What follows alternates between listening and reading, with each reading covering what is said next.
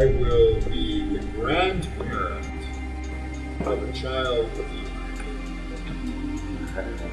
came to, his name is Zayas Gabbett.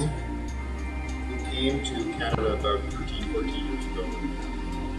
So I am brother, cousin, friend, and very happy that you're here in Calgary. So tell me about your journey. Tell me about the trip. What actually Whatever you want to tell me. So we're riding every day.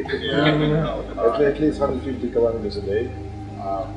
We're riding 5-6 days a week and then we rest. We promote about Ukraine inside.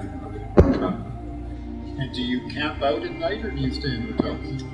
We stay in grounds. And we will continue to help you too on the energy side, to make sure that you have sufficient resources to stay warm in the winter. Canada has been very much involved in that effort.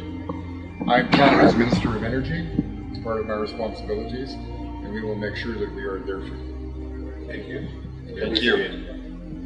We are friends and we are allies. We're connected by family, and we care very deeply about you. Well, thank you all very much for coming to see me.